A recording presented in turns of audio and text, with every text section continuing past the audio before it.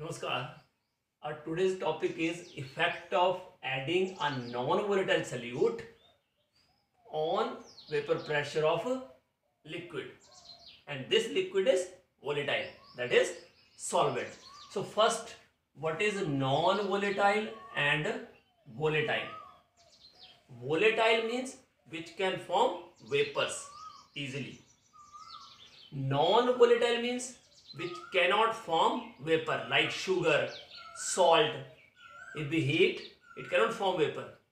But water, that can form vapor on heating, or even if we keep the water at room temperature, it can form vapors, right?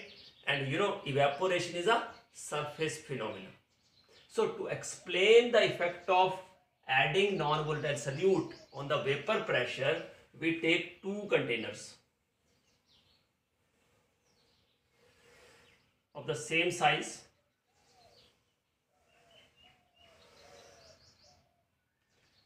and we add solvent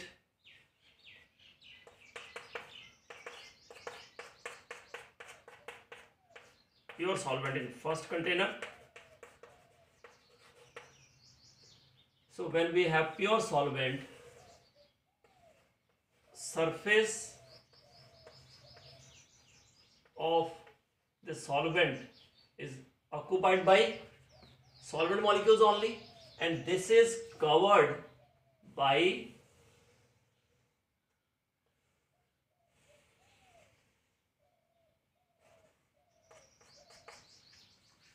a bell type jar. Same is the case here.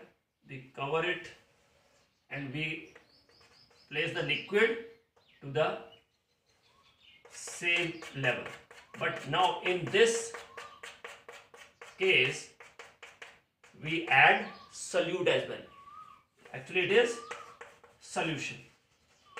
Means it has solvent as well as non-volatile solute. See, this whole surface is occupied by the solvent molecules only. All are volatile. But when we talk about this is the surface which should be occupied by the solvent molecules. But when we add solute, and this solute forms a homogeneous mixture with the solvent, means solution is homogeneous.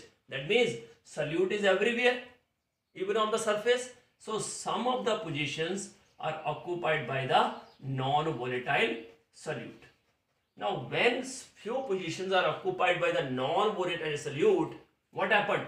In this case, all the positions are occupied by the volatile component.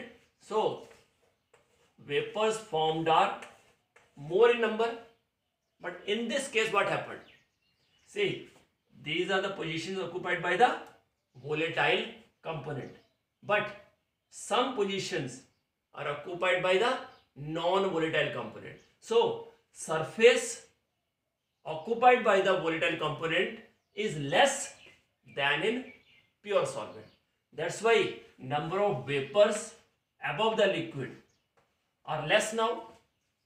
So the level of the liquid decreasing in level. Let us take this is decreased to this extent. So in this case, it is decreased about. Means decrease in liquid is more in pure solvent than in solution. Or we can say that vapor pressure of solution containing non-volatile solute is less than that of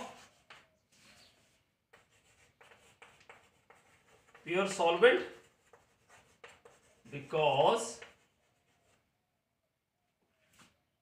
in solution surface occupied by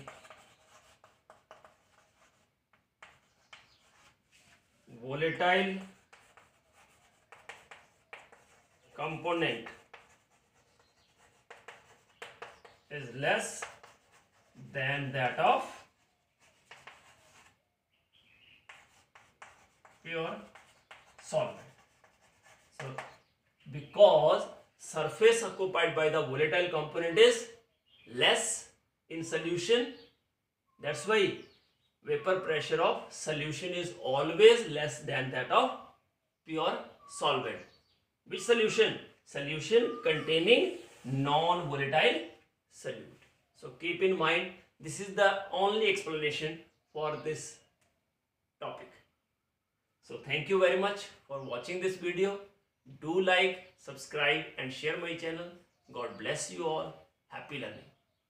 And one more thing, as vapor pressure decreases, so vapor pressure and boiling point are inversely related. That's why boiling point is more than pure solvent. Means boiling point of solution containing non-volatile solute is more than the pure solvent. Right? God bless you all.